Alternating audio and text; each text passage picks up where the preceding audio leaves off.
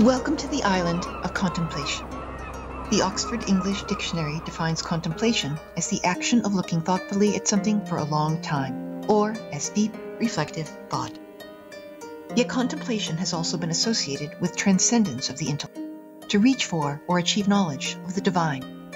There are rich traditions of contemplation within Christianity, Buddhism, Islam, and New Age spiritualities. A contemporary and secular take on contemplation is known as mindfulness, defined as awareness of the present moment coupled with non-judgmental attention to one's internal states and surroundings.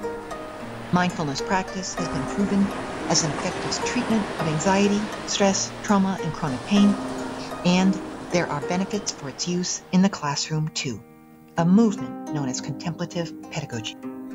But how is this related to information science?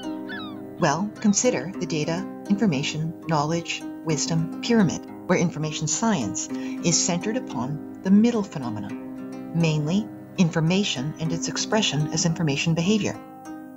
A higher level of the pyramid, namely wisdom, may find its expression in contemplation, an alternative, more inward-searching way of knowing. In an age of much dysfunction at the information level, information science has nothing to lose and much to gain by shifting its attention upwards. Behold, the governor of this island is Dr. David Levy from the University of Washington. More than a decade ago, he explored these matters in a course, Information and Contemplation.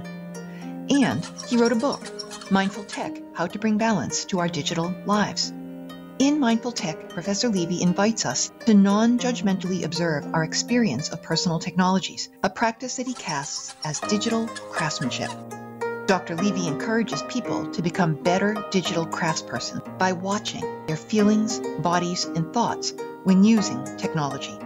Another book, The Mindful Librarian, Connecting the Practice of Mindfulness to Librarianship, applies the principles of mindfulness to reference service in the student research process.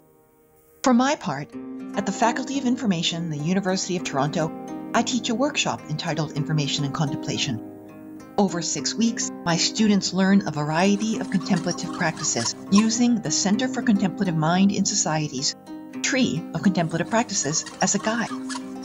Graduates of this workshop become information professionals who know how to guide people from information to deeper, more personal, contemplative ways of knowing.